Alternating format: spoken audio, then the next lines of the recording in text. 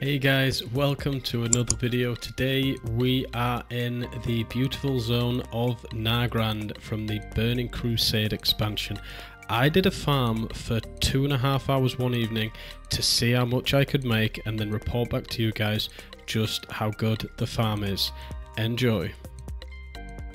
So guys, here we are at the start of the farm. I'm going to show you a optimal route that I have done both on live stream and in my own time, and I believe this is truly the best route if you want to optimize your gold for this multi-farm that I'm about to show you. Now, it obviously involves skinning. What else do you think it would involve? But it does involve collecting other things, and if you've got herbalism or mining, this route can be even better. So there are 4 mobs specifically that we're going for. We're going for these air elemental type storm rages. I think there are dust ones as well around here. We're going for these cleft hoof creatures. The wild eliks, if you've got nothing else to kill them, but your priority is really the cleft hoof bull or any cleft hoof mob, then the storm rager, then the shadow mobs, which are just located around kind of these crop formations, which I've definitely noticed there are more around these parts, which are the void spawn. And then finally you've got these white crystallizations where there are white crystals for you to pick up worth around 5 to 10 gold. The shadow drops, which is the what is it, motive shadow is about 10 gold, and the motive air is worth about 40 gold. The cleft hoof hide, which we're going to be going for, is worth about 60 gold, but also if you don't get that, you have the knot hide leather, which is 30 gold. So let me just show you the route on the map here. If you just follow the green line, so what you're going to do is you're going to come down and then you're going to make a kind of zigzag all the way along this side, and you're going to keep zigzagging all the way. Now the reason for the zigzagging is so that you get both a good mixture of the void spawns, the crystals, and the cleft hoof. So you're going to do a zigzag right up until you get to this mound, and now here you're going to look for the packs of cleft hoofs that you need to kill, and then you're going to fly all the way just to this side of the north side of the Ring of Trials, and you're going to do another zigzag along here like this. So just follow the line, and then what you're going to do is you're going to come down past Kilsora Fortress all the way through this valley until you get back to our spawn, and you're going to do that ring over and over again. So let me show you quickly what it looks like. I will speed up the video. Enjoy this part, guys, and if you don't agree with me that this is the best route, that's fair enough. You can comment in the comment boxes below the video and let me know why it's not the best route and what is a more optimal route. But this was the one I was using, and this is how much gold I made doing it. So enjoy the route, guys, enjoy the video. I'm going to speed this up and I will see you at the end of the route. So guys, first of all, do not forget your potion, your dark moon firewater, your charge vial of alacrity, and obviously the fried bonefish. Now I will speed it up here just so you can see, but remember the priority order that we want to kill things in.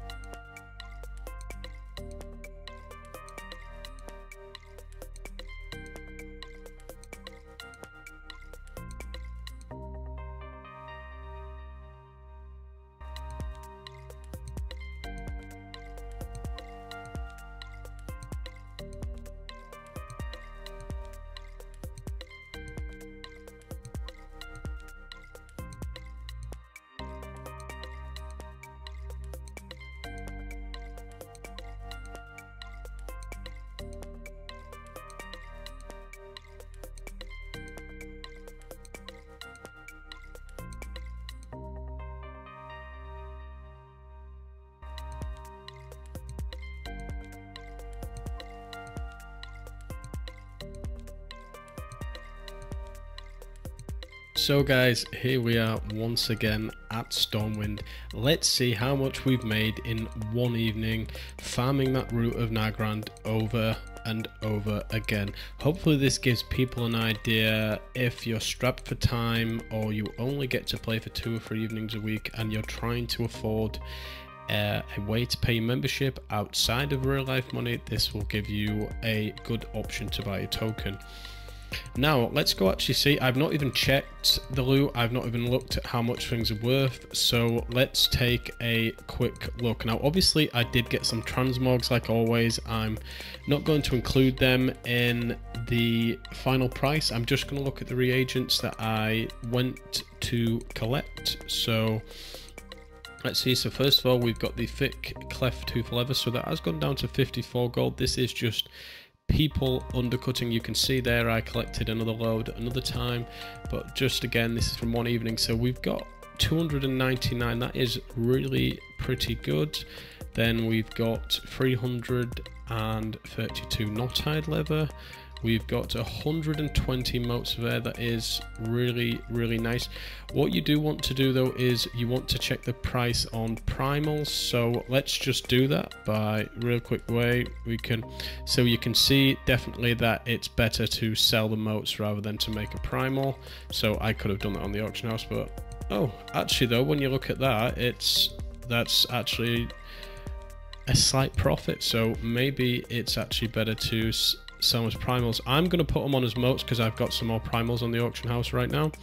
So we've got another 5k on that, plus the 16k, plus 900 from that, and then plus all of these crystals, which is another 3k from that. We've got some netherweave. We've got all this cleft tooth meat, kind of random. Oh, we can't sell that, and I think that's everything, guys. So that's 3k plus 6k plus 900 plus 16k. So let's do that on 16 plus 6 plus 1 plus 3. So we're probably looking at all this, we're looking at around an hour, anywhere between 10 and 12k, which is not bad, but this gold farm definitely isn't as good as what I've heard. I've heard various people say it's worth up to 30k an hour. Honestly, I don't know how that's possible unless the prices are different. Now, I'm not questioning people's integrity or validity here. I'm just going off the prices from the farm for myself. Anyway, I hope this video has been useful. I hope you've learned a good gold farming method, but I do think for one evening 26k is nothing to look down upon. So if you have enjoyed the video, guys, please be sure to subscribe and also head over to my Twitch and drop me a follow on there, because I am going to be streaming on there once again. The main reason is because of the quality of the streams, and due to my internet connection, I'm actually struggling with good quality on YouTube, which is kind of annoying when I want to get this consistently good content. However, I will still be uploading videos as often as I can and whenever I have something really good to show you. Finally, guys, remember, be kind, be peaceful, and most of all, you are appreciated. Bye.